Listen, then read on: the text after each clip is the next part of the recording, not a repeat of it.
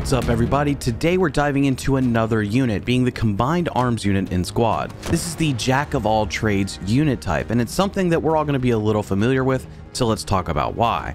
But first, hit the subscribe button, leave a like, and drop a comment down below with your thoughts. And let's get to it. So unsurprisingly, every faction has a Combined Arms unit, and obviously this could change as OWI continues to update units and how they operate in game.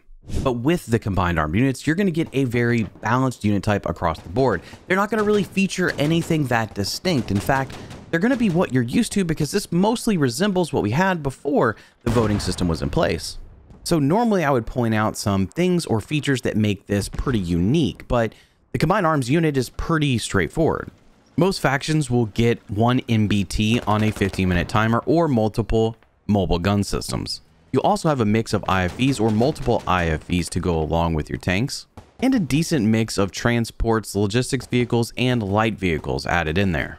Factions with helicopters will have 2 helicopters with a 6-minute respawn timer. And there's nothing unique about the emplacements that you can put down. It's all pretty much what you've come to expect from Squad. There's not some significant weakness to the unit either, but the matchups made in the unit voting system could create some mismatches, especially when factoring in the map vote. Like with Air Assault, you have multiple ATGMs, 3 helicopters, but you lack in armor. So there's a positive and a negative attached to that unit type. Armored, you may lack speed because you don't have a bunch of light vehicles, but you do have multiple tanks or mobile gun systems. So you have to look at this unit as to what the enemy might be choosing based on the map. For example, if you're on Talil outskirts, you might want to lean into the armored unit type over picking the combined armed unit type just to have more tanks on the field. Or maybe you're on a map like Scorpio or Lashkar Valley where an extra helicopter would pay dividends along with the ability to put extra ATGMs down, meaning the air assault unit might be the better choice. And frankly, the map choice for combined arms and where they're going to be effective isn't too limited. I mean, this is going to fit most of your standard squad maps. Like, you'll probably be fine running this unit on Yerifka, Gorodok, or Goose Bay. You could even make the argument that this still fits urban city maps like Mutaha or Narva. I think selecting the Combined Arms unit really comes down to what you might predict the enemy's choice is going to be and how you best counter that. And it also may just depend on what lobby or public server you're in. Because let's be honest, sometimes we just know that our team might need the Combined Arms unit over something like Air Assault just because of how previous rounds have gone. Now, I've already said that every faction gets a Combined Arms unit, but let's talk a little bit about what that includes. Now, keep in mind that every faction will have access to boats if necessary, and your emplacements are pretty standard across the board. Just remember that the IMF has a discounted price for HABs, and insurgents obviously get 2 HABs per fob. But starting with Blue 4 factions, we have the Australian Defence Forces 3rd Brigade Battle Group. And with this unit, you'll get up to 3 transports, 2 full-size Lodgies, 2 PMVs, 1 PMV RWS, 3 ASLAVs, 1 M1A1 Abrams tank, and 2 helicopters. Next, we have the British Armed Forces 3rd Division Battle Group. They'll come with up to 3 transports, 2 Lodgies, 1 LPPV, 1 LPPWRS, and some pretty heavy armor with 4 warriors. However, only 2 of those are up armored. And of course, 1 Challenger tank and 2 helicopters. Next, we have the Canadian Armed Forces and the 1st Canadian Mechanized Brigade Group. They'll operate up to 3 transports, 2 full-size logistics vehicles, 2 Love WC6s, and note that's not the 50 cal, as well as 1 TAP VC6, which is also not a 50 cal. They also have 1 Coyote and 2 LEV6s, along with their Leopard and 2 helicopters. Next, we have the U.S. Army's 3rd Brigade Combat Team 1st Infantry Division, which will operate up to 3 transports, 2 full-size Lodgies. They'll have 3 MAT-Vs, all with a 50 caliber machine gun, and one of those will be a Crows. They'll also have 2 Strikers and 1 Bradley. And of course, they'll have an M1A2 Abrams and 2 helicopters. Now we have the U.S. Marine Corps' 31st Marine Expeditionary Unit. The U.S. Marine Corps will have up to 3 transports, only 1 full-size Lodgie, but they will get 2 armored Lodgies with the AAVCs, which are also amphibious. They'll also get 2 Hummers, which have 50 cals on top, 2 AAVPs and 3 LEV-25s, 1 M1A1 Abrams, and 2 helicopters.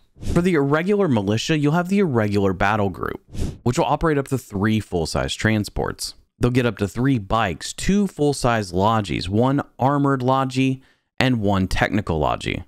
They'll also get 1 armored technical logi, 1 armored technical Dishka, 1 technical SPG 9, 2 BMP1s, and 1 BMP2, which does not include an ATGM on board. They'll get 2 mobile anti-air guns, one of which will be an MTLB Zoo, and then finally they'll have the BM21 Grad along with a T-62, but no helicopter. The insurgents will also operate the irregular battle group. They'll operate up to 3 transports, 3 motorcycles, 3 full-size logis, 2 modern technical logis, 1 modern technical Dishka, 1 Humvee Dishka, 1 BRDM-2, MTLB PKT, 3 BMP-1s, 1 modern technical UB-32, rocket truck, and 2 Zu-23 anti-air trucks. And of course, 1 T-62. The Middle Eastern Alliance will have the 1st Battalion Legion of Babylon. They'll operate up to 3 transports, 2 full-size logis, 2 Samir logis with a bunch of speed, 3 Samir Cords, 1 BRDM-2, 1 BMP-1, and 2 BMP-2s. They'll also get a T-72S along with 2 helicopters. The Turkish land forces will have the 1st Army Battle Group. As expected, they'll have up to 3 full-size transports, 2 full-size logis, 2 Cobras, one of which will be an RWS, but they'll both be 50 cal. They'll get 2 ACV-15s and 2 PARS M2 50 cals, along with 1 M60T main battle tank and 2 helicopters. The PLA will have the 118th Combined Arms Brigade. They'll operate 3 gun-mounted transports, 2 full-size logis, 3 CSKs, one of which will be an RWS, 2 ZBLs, 1 ZBD, 1 ZTZ, and 2 helicopters. The PLA ground forces have the 14th Amphibious Combined Arms Brigade, which will have 3 armed transports, 1 full-size logi, and 2 armored tracked logis, which are also amphibious along with the 2 ZSD APCs. They'll also get 2 ZBDs, 1 ZTD mobile gun system, 1 ZTZ, and 2 helicopters. The PLA Marine Corps will have the 5th Marine Combined Arms Brigade. They'll operate 3 armed logis, 1 full-size logi, and 2 armored tracked ZSD logis. They'll also have 1 ZSD APC, 2 ZBD-05s, and 3 ZTD mobile gun systems. No actual tank to go along with this faction, but they will get 2 helicopters. The Russian ground forces will have the 49th Combined Arms Army. They'll have up to 3 transports, 2 full-size logis, 2 Tigers, and 1 Tiger RWS, 2 BTR-82s, and 1 BMP-2. They'll get 1 T-72 along with 2 helicopters. The VDV will have the 7th Guards Mountain Air Assault Division. They'll have 3 transports, 3 BTR-DG armored logis that are tracked, 1 BTR-D Cord, 1 BTR-ZD, 1 BTR-MDM, 2 BMD-4s, 1 Sprut, and 1 T-72, along with 2 helicopters.